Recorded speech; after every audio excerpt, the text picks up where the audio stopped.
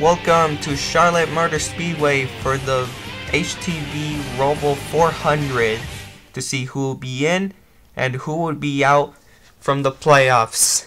Let's take a look at our starting grid. In row 1 we have Bobby Swift advance in Talladega and Lightning McQueen. In row 2 we have Phil Thankson that advanced in Bristol and Cruz Ramirez. In row 3 we have Cal Weathers still trying to advance with Daniel Suarez looking for a win. In row 4 we have Brian Spark in the playoffs having a bad playoff season so far with Jackson Storm. In row 5 we have Manny Flywheel and coming out of retirement in 10th place, which is Chick Hicks, ready to try out the Roval. And let's take a look at the track. After you exit turn 12 from the Roval, you will encounter turn 4 from the oval. These extra turns are called the bus stop. You must go in there so you don't get penalized.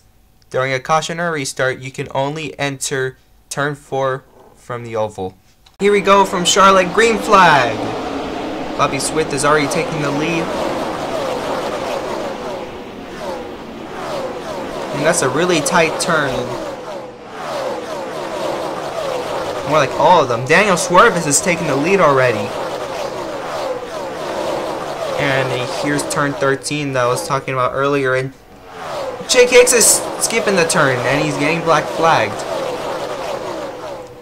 Lap 1 is already complete and Chick Hicks is ready to go. Side by side racing there, and big crash in turn 1. Chick Hicks caused it and the caution comes out.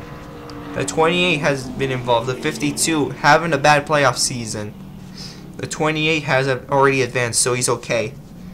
And they can't get out of the turn. Here comes the safety team coming after them.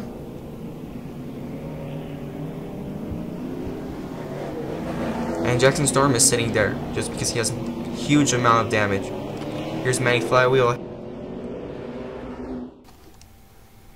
And the race will be stopped in the backstretch. So it's another red flag. So this is the third one. Let's take a look at that. What just happened? Chick Hicks was the main cause of it. Or was it Phil Thankson?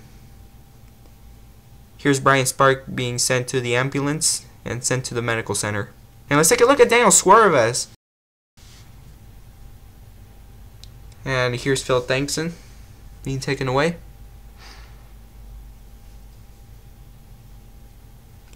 And Jackson Storm, he's getting towed.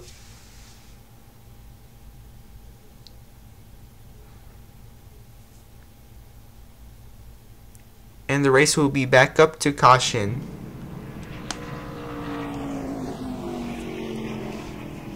And the cars are back up following the pace car.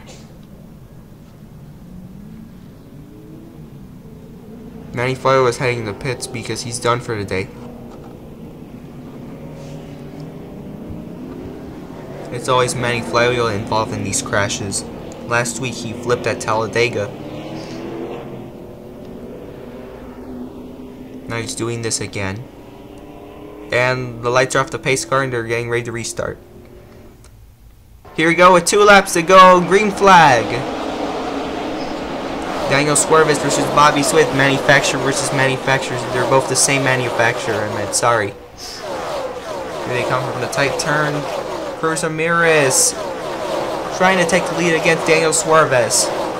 Lightning McQueen has already advanced, so he's okay. Because the officials already decided that he's already advanced. Here we go. One more time around. White flag. Cruz Ramirez trying to take the lead away from Daniel Suarez.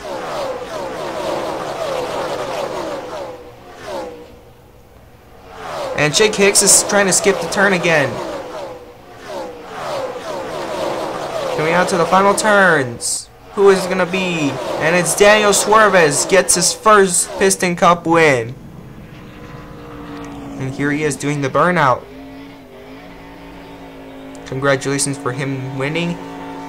And it has been decided that Cruz Ramirez will advance from finishing 2nd place.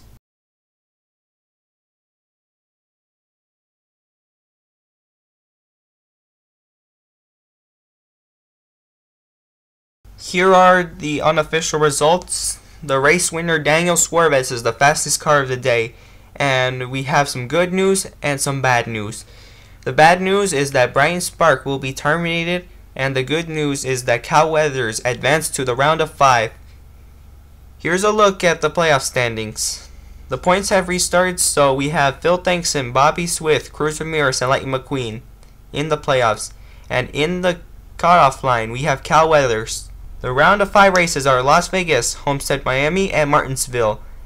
That's what I have for today. Give it a thumbs up. If you like this video, make sure to subscribe so you won't miss out on the round of 5. This is the Candy Cat Herd 27, signing off.